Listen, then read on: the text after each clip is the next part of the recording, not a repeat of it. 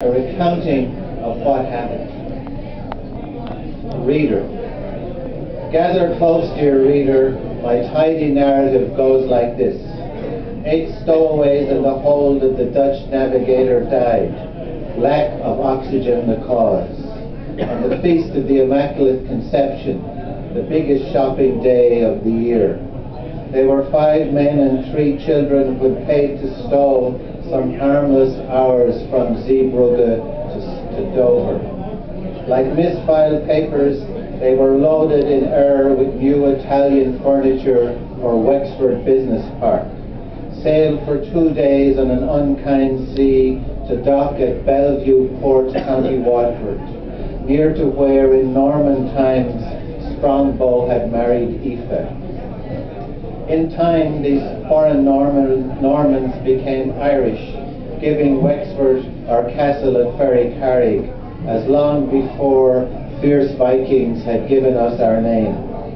In Wexford, the refugees met the trained gloves of Dr. Harbison, chief state pathologist, driven from port to business park, enjoying a model county funeral prior to an accounting of their arrival.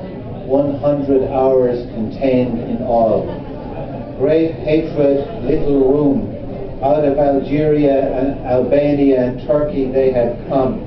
Had they ever heard of Wexford, where for centuries we have watched hardy commodores and hale kings disembark? They met what I can only describe as a horrific death, the Irish Justice Minister explained.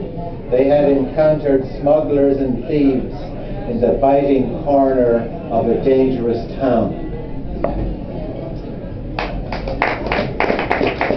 Thank you.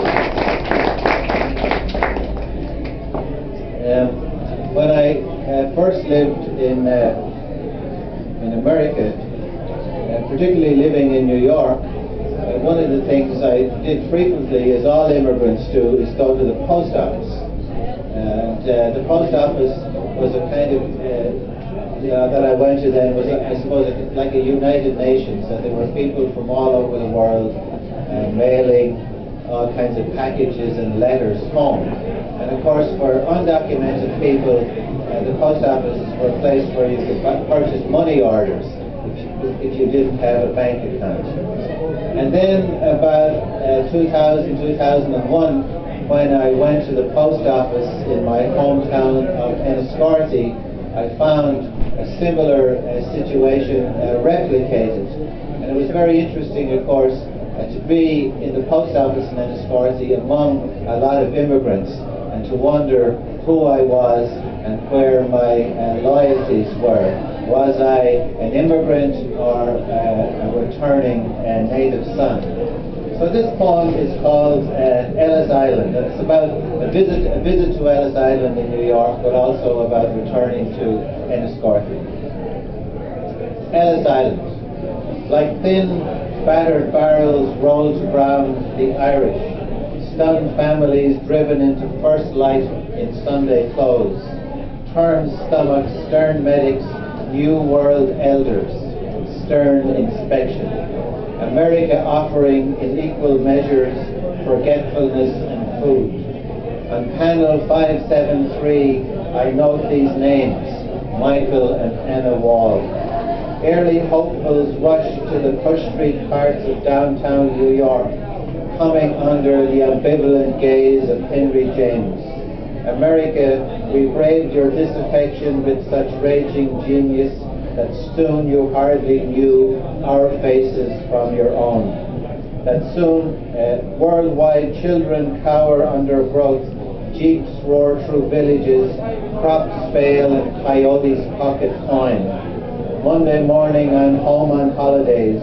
2 Nigerian women purchased drafts for a mittens back from Enniscorthy. Disgraced a Quanpo when sent from home, tended to his mother's soil, drank the palm wine of her trees. Though they merrily crossed the Abbey Square, how strange this drab November day must seem to brave Nigerians. How quickly for each immigrant all can fall apart in fits of panic and dismay. Amen.